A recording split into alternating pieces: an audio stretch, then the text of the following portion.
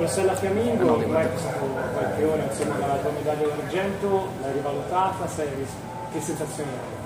Sì, sono contenta, adesso che ce l'ho da un po' al collo mi sto rendendo conto di quanto sia importante. È stata una giornata molto divertente e molto emozionante, ci sono rimasta male obiettivamente per la finale, però adesso ci sto ripensando, comunque apprezzo questo genere. Rossella, 2 medaglie iridate di seguito e adesso un argento bellissimo.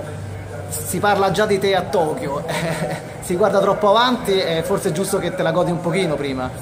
Sì, vabbè, è lunga, da qui a Tokyo ci sono 4 anni, quindi adesso nel mezzo ci sono 3 mondiali e vorrei metterne a segno un altro oro mondiale e fare la tripletta, visto che non ho potuto fare la tripletta con l'oro olimpico. Cosa farai in questi giorni? Sarò in giro, andrò a vedere un po' di gare, sarò soprattutto in spiaggia perché mi manca già il mare, e poi domani andrò dal parrucchiere, poi non so, festeggerò tutti i giorni, credo. È arrivata anche in questo momento la medaglia di Deti, insomma l'Italia comincia a carburare anche da questo punto di vista.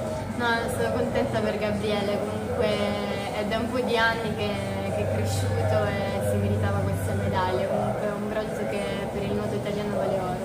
A Catania c'è questo? Non lo so, ora vediamo, ve lo dico quando torno, non lo so. Non ho neanche il telefono attivo, quindi non ho potuto vedere i messaggi su internet. Appena torno al villaggio già potrò capire un po' se com'è Catania. Grazie.